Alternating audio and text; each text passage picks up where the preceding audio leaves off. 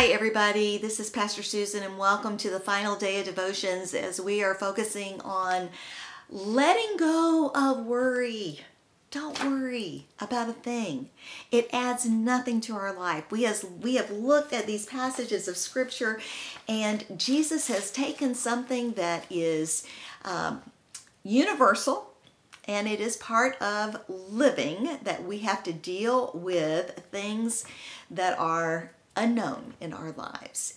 And the question is, how will we deal with those things? And Jesus says, worry does not lead to another single day of life.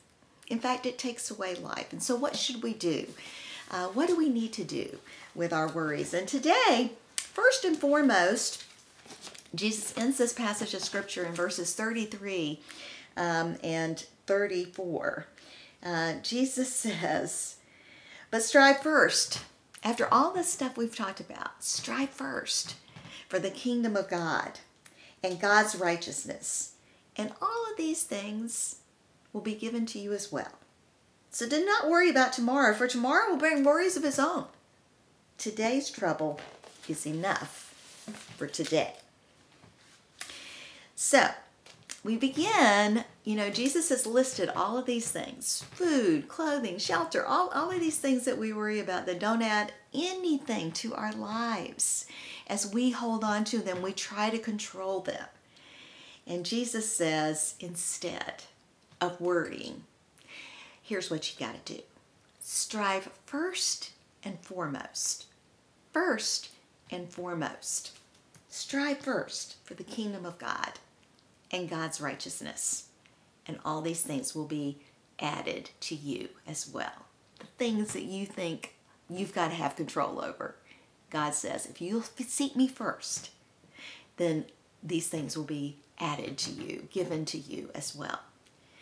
So, every day, we have the task of trusting in God, in placing God at the top of our priorities. And this is one of the ways that, for me, has been so important in my spiritual growth.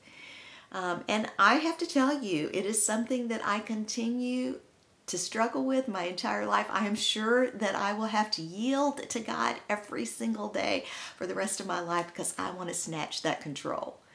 I don't know about you, but that's one of the things that I struggle with in my own life. So Jesus says, if you're striving for this, you can stop worrying. Stop worrying about tomorrow. Notice that Jesus doesn't say that we're exempt from anything that's hard work and obligation, but we simply need to acknowledge that our part in the job is minor in comparison, that God is in control of me.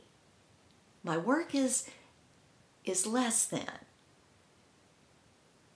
God's control in my life, God's first place in my life and in yours.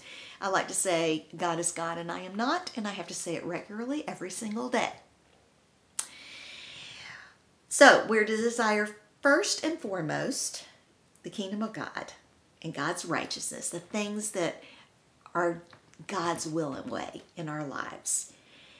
And if we place God in the proper place in our lives, other things will line up. They'll line up underneath them. And this is a work of God. This is not magic. It's not going to happen immediately.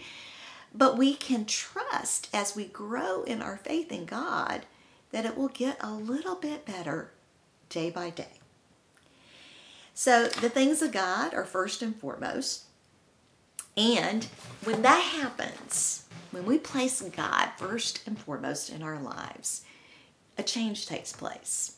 And as I said, it takes place over time. But, we've been doing some songs this week, and the one that came to mind that I think sums up this whole series that we've been doing on treasure is a change of heart. And there's a song that says, change my heart, O God, make it ever true. Change my heart, O God, may I be like you. And I want to make sure, yeah, that's what it is. Change my heart, oh God. Make it ever true. Change my heart, oh God. May I be like you. You are the potter. I'm the clay. Mold me and make me after your way. That's my prayer for you and for me as we are considering what is our treasure. And hopefully, as we go through this time in our lives with God, the treasure becomes more and more. God is our treasure. And God gives us all that we need. My prayer for you and for me is that we may discover the richness of that treasure, the rich life that having God and Christ in our lives offers us, and that we will be released from the other things that vie for our attention, so that we will know that God is with us, that God cares for us, and that, the worries of today are enough. Let's be concerned about today and giving those worries to God. And know that as we are faced with new challenges each and every day, that God is with us. May it be so in your life and in mine. Let's pray together. Today, oh God, we seek you first. Before we look to things that we have to care for and the people that we feel like we need to provide for, let us seek you, oh God. Let us seek your kingdom on earth. We desire your righteousness instead of trying to create our own.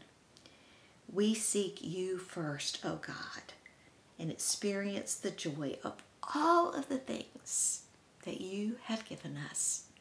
Thank you for your blessings, oh God, and continue to show us your will and your way every day, today, and every day of our lives. In Jesus' name and for his sake we pray. Amen and amen.